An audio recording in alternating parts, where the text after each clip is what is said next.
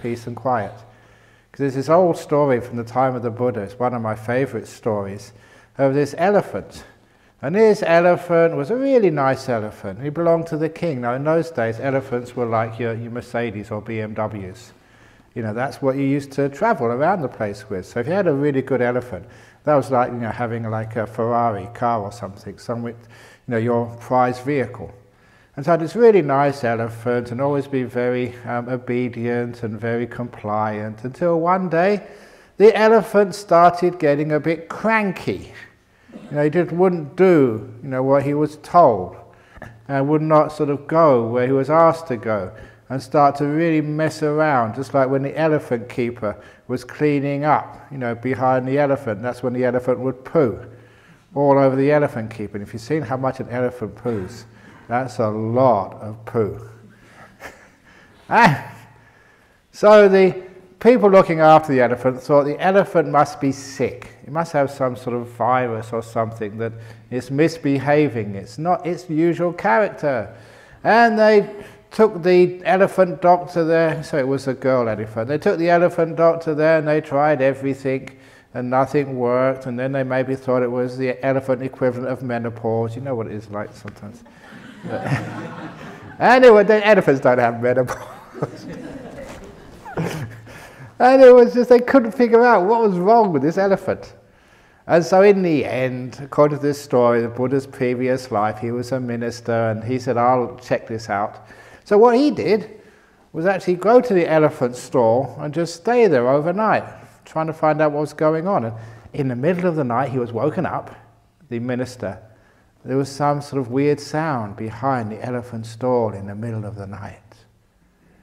Now, if you woke up in the middle of the night and you heard weird sounds from behind your cottage, would you go outside to check, or would you hide under your blankets?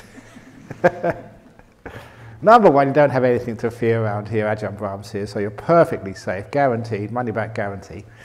And you don't pay any money anyway, except the deposit, which is a donation, but you can get that back if you really want to, but you're perfectly safe. So he decided to go and check it out. So he crept round the back of the elephant stall, and what he found there was a gang.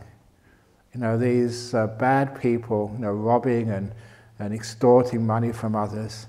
They were meeting there every evening, because it was quiet, to plan all the stuff they were going to do that evening. And he realized the cause of the elephant's problems. Because the elephant was actually picking up on what they call the bad vibes of these crooks and gangsters. Even though the elephant couldn't understand, you know, the English or whatever language they were saying, still you could pick up sort of the character of these bad people. And night after night after night, the elephant had picked up this bad character and had started to become a bad elephant himself or herself. And the minister just had all those gangsters arrested the next night, and told the king, and he replaced them with monks. So the monks had to meet there every evening, you know, do some meditation, a bit of chanting, discussing of Dharma and stuff like that.